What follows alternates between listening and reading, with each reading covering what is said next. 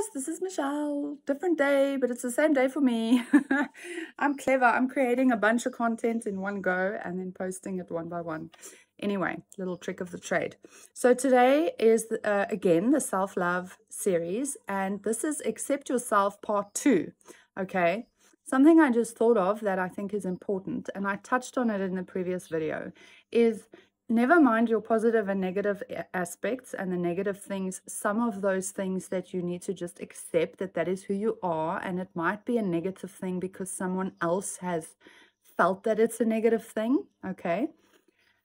Besides that, I want you to think today about when we think, oh, I wish I could be more like that person, and I wish I had this, and I wish I had that, and I've often found with my own life and for myself that when I look at people in ministry especially, you know, you look up to people like Joyce Meyer or your pastor or the women's lady ministry leader or whatever, and you think, oh, wow, that person is so super spiritual. They flow in the spiritual gifts, or they pray so wonderfully. They're real prayer warriors.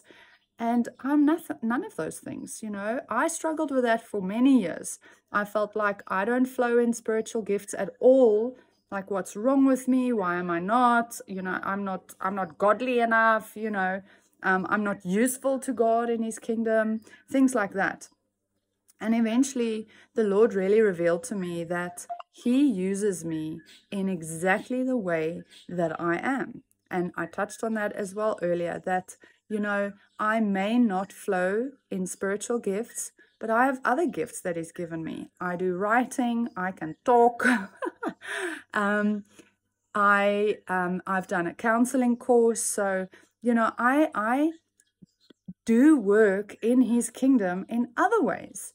And so I learned to accept who I am, even in a spiritual sense, and to never, ever again look at someone else and wish I was more like them and feel like I'm inadequate because I'm not like them. So I just want to leave that with you today.